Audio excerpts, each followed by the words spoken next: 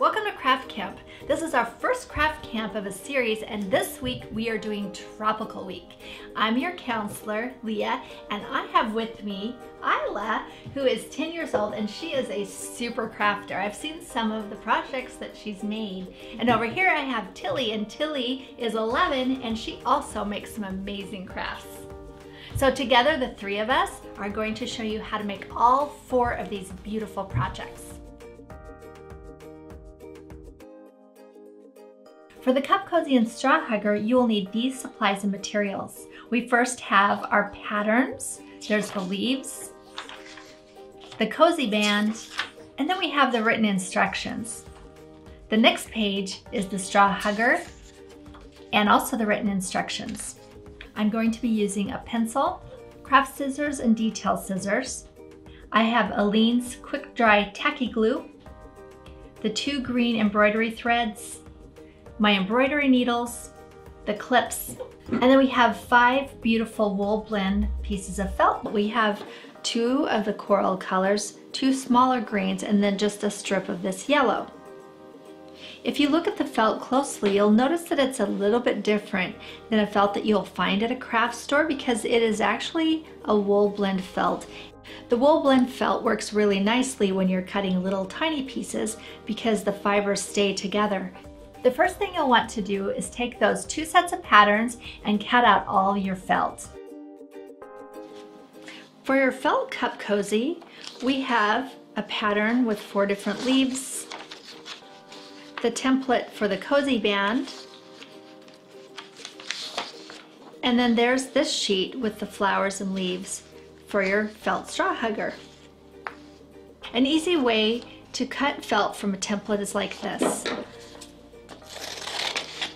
I'll simply cut out my leaf, not every detail, but just around the leaf. For this leaf, I'm going to use my dark felt, but you can use either color. I'll then cut a piece of felt that I'll know will be large enough for this leaf, and then use these clips to hold the pattern in place.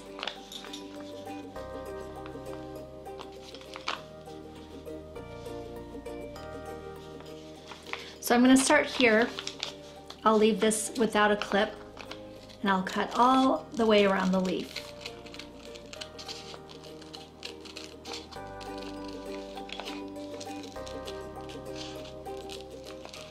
You can use your larger craft scissors if you want to, or you might even want to try some small ones.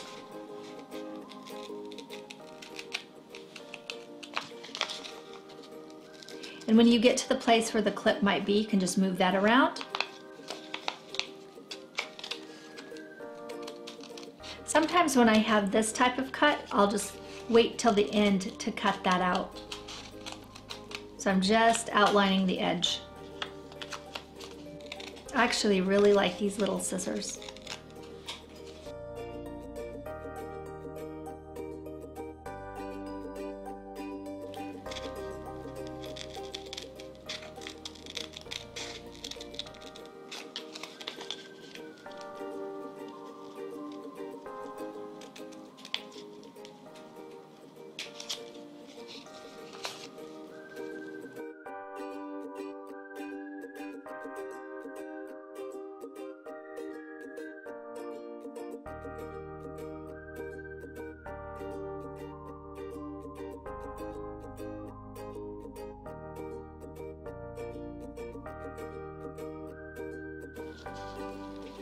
And there you have a leaf.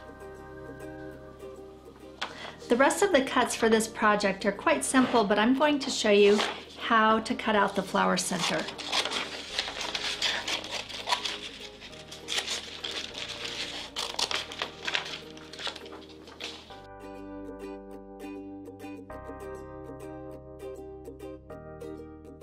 For this pattern, I'll pre-cut all of the excess off the edge since it's just a rectangle. Place it right on my felt. You can see I'm placing it there in the corner.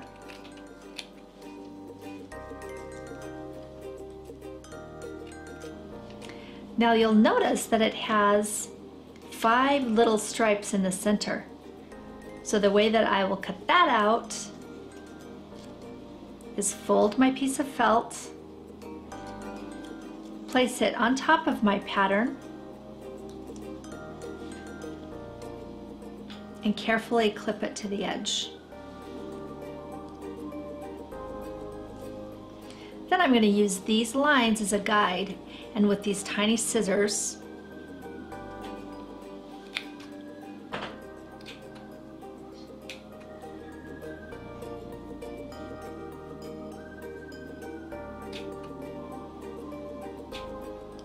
make 5 little snips.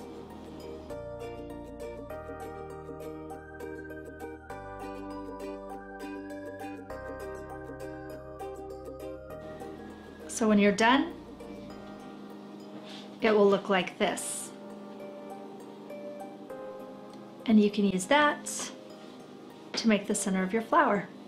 We're gonna start by making this cute little straw hugger. So this will slide on and off your straw so you can take it off to wash your straw and then slide it right back on again. So everything's cut out. Shall we make this straw hugger? Yep. All right.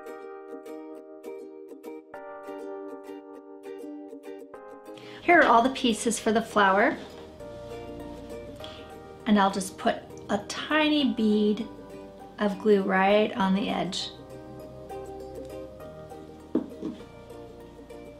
I'll fold this over and then carefully lay that glue right on top. And between my fingers, I'll press the felt so that the fibers adhere to each other. And I'll set that down and let it dry.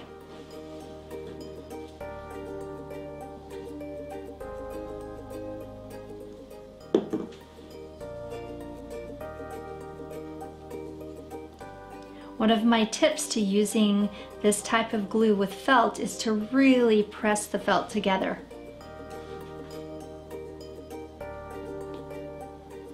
That will ensure that it won't pop off later. For this piece, I'm adding just a bead of glue, not too much. You can see it right there. I'm folding it over to glue these two together. And we don't want too much glue because we're adding one more bead of glue right here on the top. And then very carefully with my fingers, the tips of my fingers, I'm going to roll this up like a burrito. And I'm going to use my fingertips to squish it together.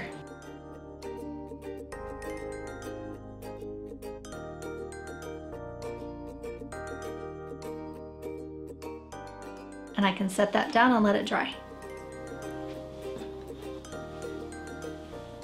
Once these are dry, I'll add a bit of glue to the back, just on the tip. Slide this into the second set of petals. And make for sure that your petals line up right between each other.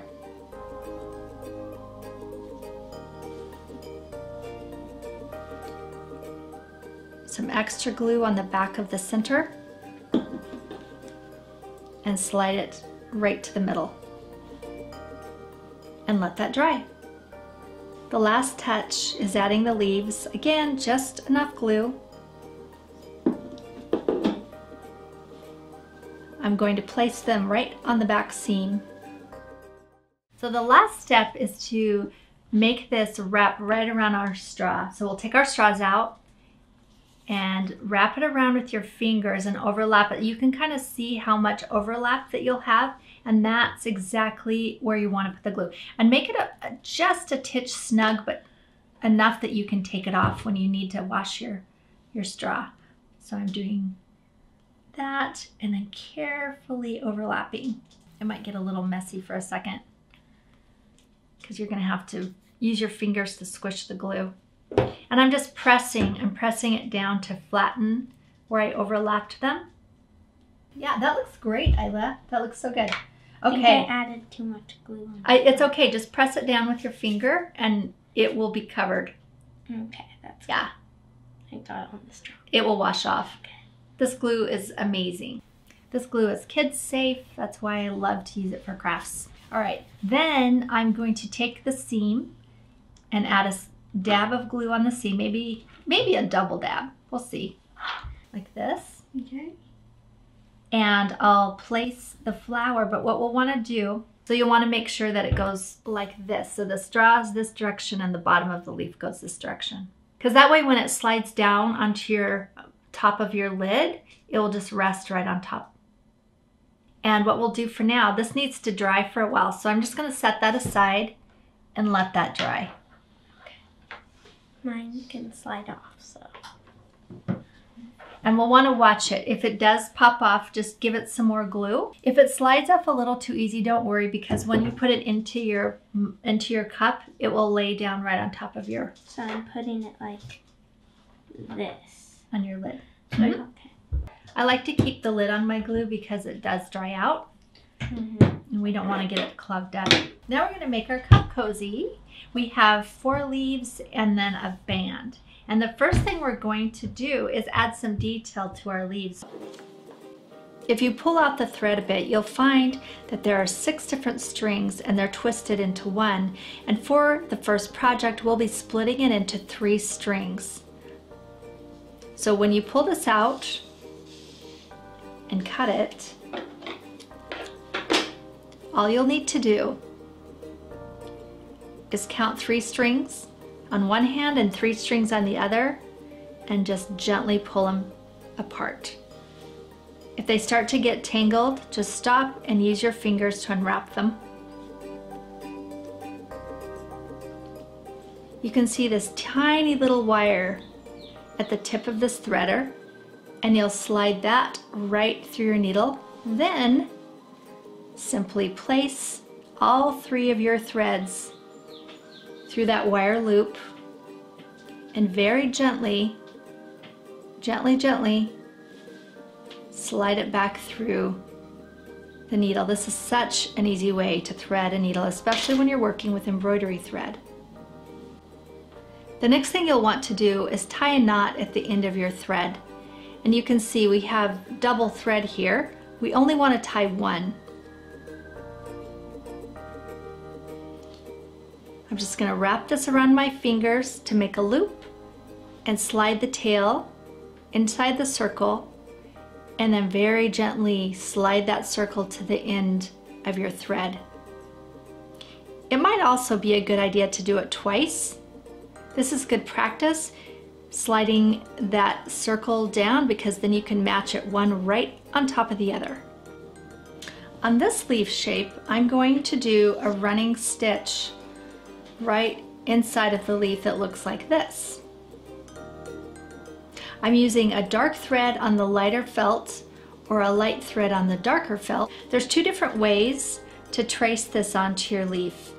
I put the pattern over my leaf and I'll just punch through with my pencil to make little dots.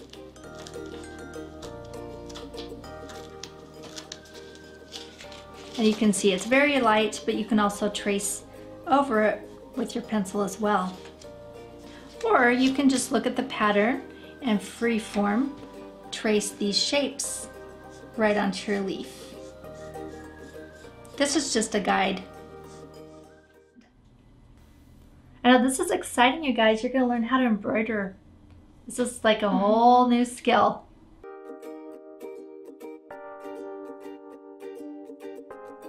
Now I'll show you the running stitch, but remember the pencil side will be your back of your leaf, and we'll glue that right onto your cozy so that the front side is nice and clean.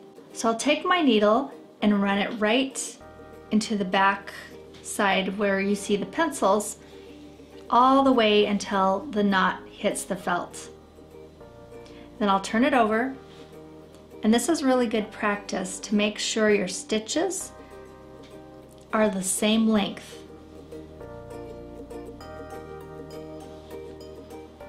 You can either use the point and poke it through to get the right place, or you can turn it back over again and work back and forth. So a running stitch is kind of like those stripes in the middle of the road that dash. There's an even dash and an even space between each of the stitches.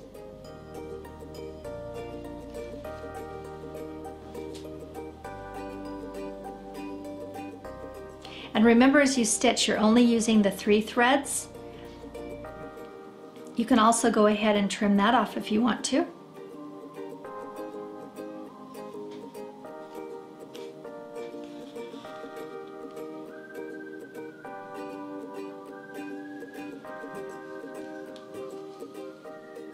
Even if you're stitching on one side and using your needle to guide you, it's always a good idea to turn it over once in a while to make sure you're on the right line. I finished this line and I'm ready to do the next set of stitches. I'll very carefully run my needle through just half of the felt so that I'm not stitching all the way through. Twist my thread around 1, 2, 3 times, pull my needle through, and very carefully slide that knot against the felt.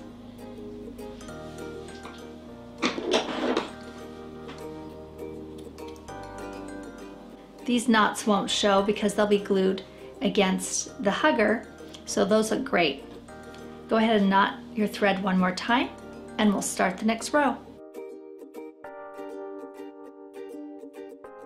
You can decorate all 4 of your leaves with this running stitch, or if you want something a little bit more challenging, you can try the back stitch. I've already drawn my pattern onto this leaf, and I'll start this leaf exactly the same way. I have my knot tied. Since I'm using the darker felt, I have the light thread.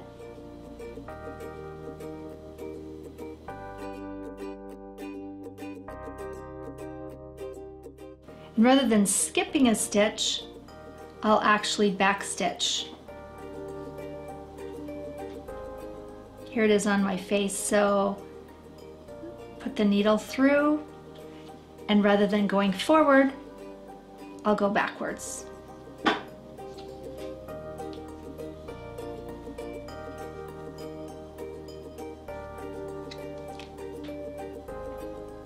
Put the needle through, giving a gap, and then stitch backwards.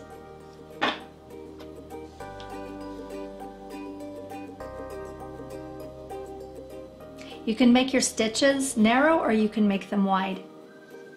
These are pretty narrow.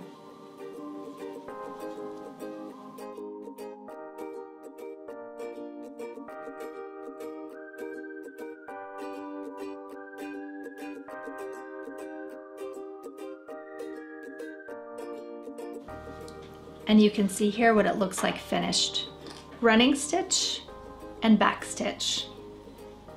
Running stitch and another back stitch.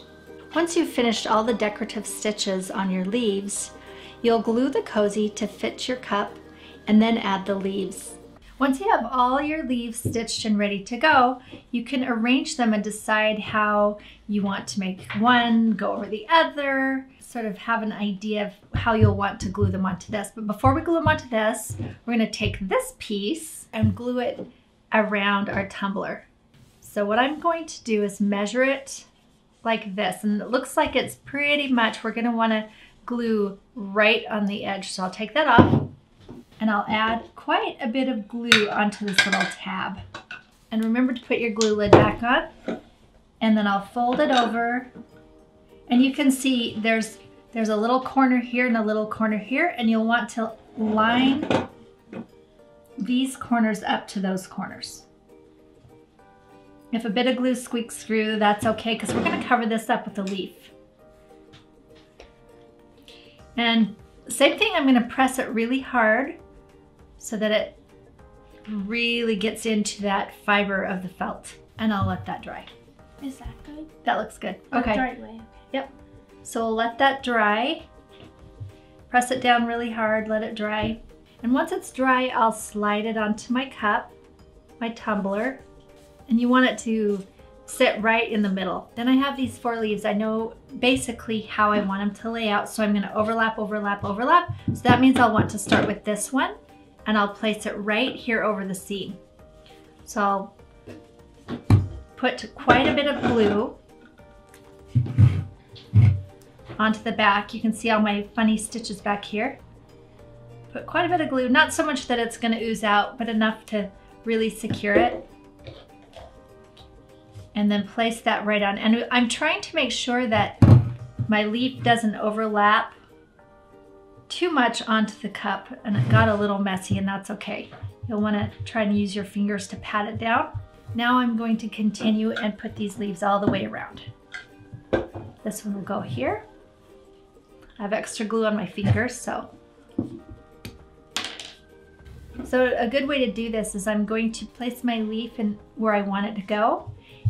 And then with my hand, I'll peel back half of it. So could I just put glue right along the middle? Yeah, you can do that and then add it to the edge later on. You'll want to have all of your bits of leaves glued down when you're done. And then I can lay it over the top. And you don't want your leaves to overlap too much, just a little bit, because you want them all the way around the mug.